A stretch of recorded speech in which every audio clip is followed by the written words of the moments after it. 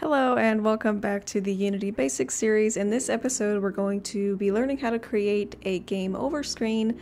We're going to also cover how to access that menu via code and how to code a restart button. Let's get started.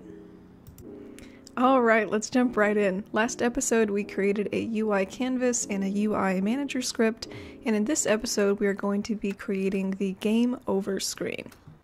So let's first start by creating an empty game object and naming it game over screen.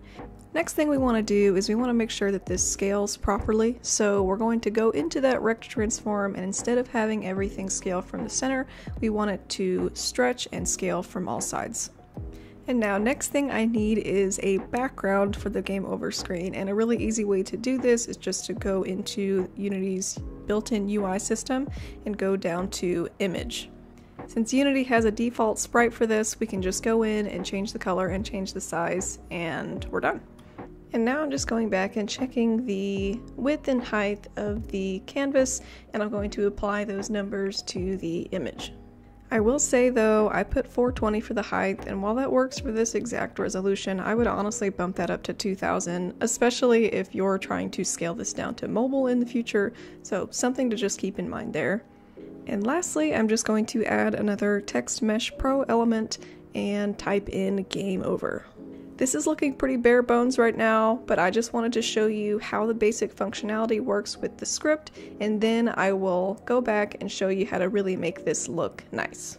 But the next thing that we need to do is now we need to go back into our UI canvas and find our UI manager script so that we can now call the game over screen via code.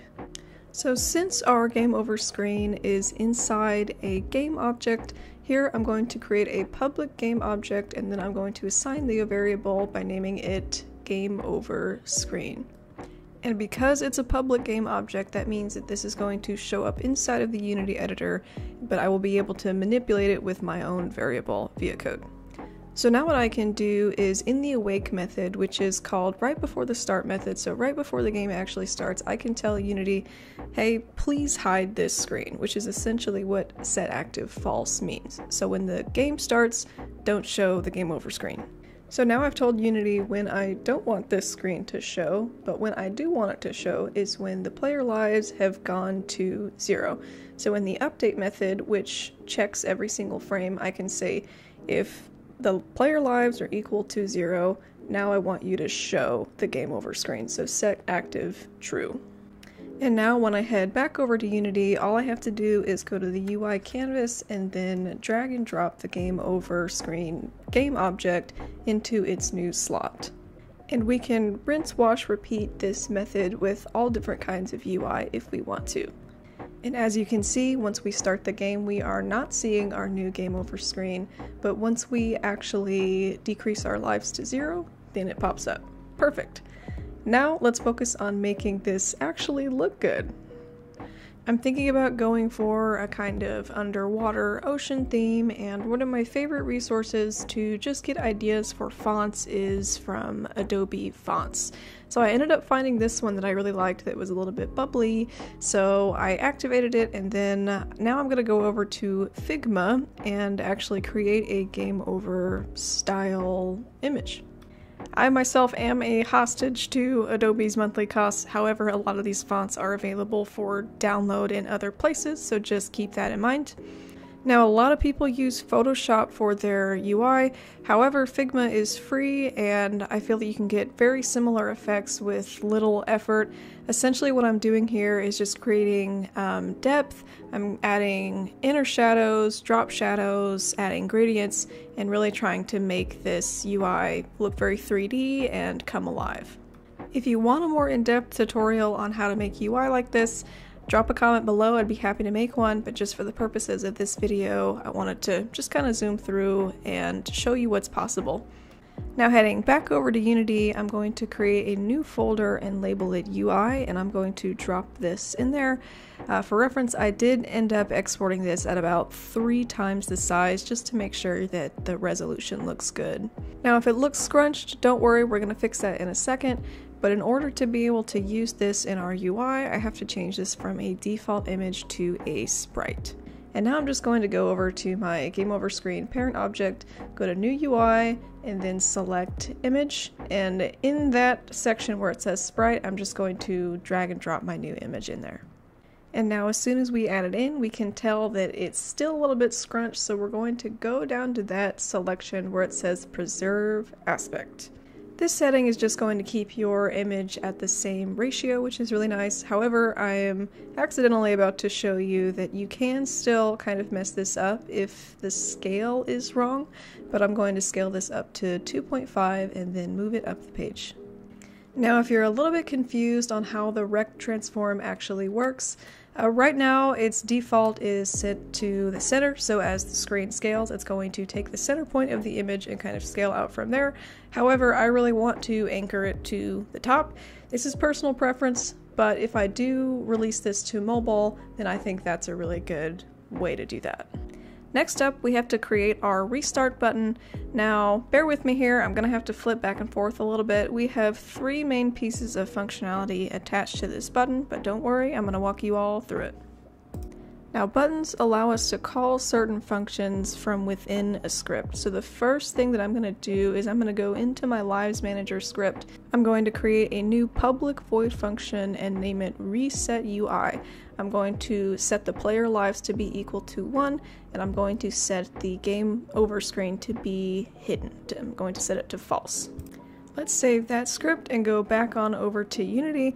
Now I need to connect this function to the actual button. So this is where it gets a little bit weird. Since this is on the UI Manager script, I'm going to drag in the canvas game object into that slot because that's where this script is accessible from. And then I'm going to select from the menu the script that I just created. Now that I've reset the lives and the UI, now I need to go into the platform movement script and reset the platform to its original position. So I'm going to be naming this public void reset platform. Now let's go plug it back into Unity. Now we're going to follow the same logic here. I'm going to go to the restart button and just add another on-click event, except for this time I'm going to drag in the ground object because that's where the platform movement script is located, and I'm going to call that function reset platform. Now when we go to hit play, we can see that it looks mostly good. However, we're missing one very important element, which is our player. Because in a previous episode, we destroyed the player as soon as it hit a box. So now we actually need to create a game manager to respawn that player once the user clicks on the restart button. So what I've just done is created a new folder just for prefabs, and I'm just going to be taking my player object, dragging and dropping it into the prefabs folder so I can use that to spawn it in later. Now what I need to do is I'm going to create a new empty game object, and I'm going to be naming it Game Manager, and I'm just going to be adding and attaching a Game Manager script. Now the Game Manager script is going to be pretty simple. All I need to do is create a public game object, and I'm going to be calling it player to spawn. This is where I'm going to be putting my prefab, and then I just need to create a public void function. I'm going to be calling it spawn player, and then I'm just going to be telling it to instantiate that prefab. And now going back into Unity, all I have to do is kind of plug and chug here. So I'll just go to my Game Manager object, and then I'm going to be dragging and dropping in my new player prefab. And finally, the last piece of this puzzle is to go back to the restart button and add in the last on-click method that we want to call. And for this one, since the script is on the Game Manager object, we're going to be dragging in the Game Manager, and then we're going to be calling that function spawn player. And now when we press the restart button, we can see that all of our functionality is working. And lastly, let's replace that button UI with something new and fresh. So I ended up going back to Figma and sketched out this quick little button that would match the UI, and now going back into Unity, I'm going to repeat some of the same processes. I'm going to make sure that this is a sprite, and instead of that default image on the button, I'm going to replace it with this one. Once again, I'm going to make sure that my preserved aspect ratio is checked, and now I can start playing around with the font. Two really good rules to follow for UI design is 1, Your button should always be at least 40 pixels tall, and 2, if you have the choice between a legible font and an artistic font, always choose the legible font. And with that, thank you so much for watching. If you like this, please give it a like and subscribe, and I will see you in the next episode.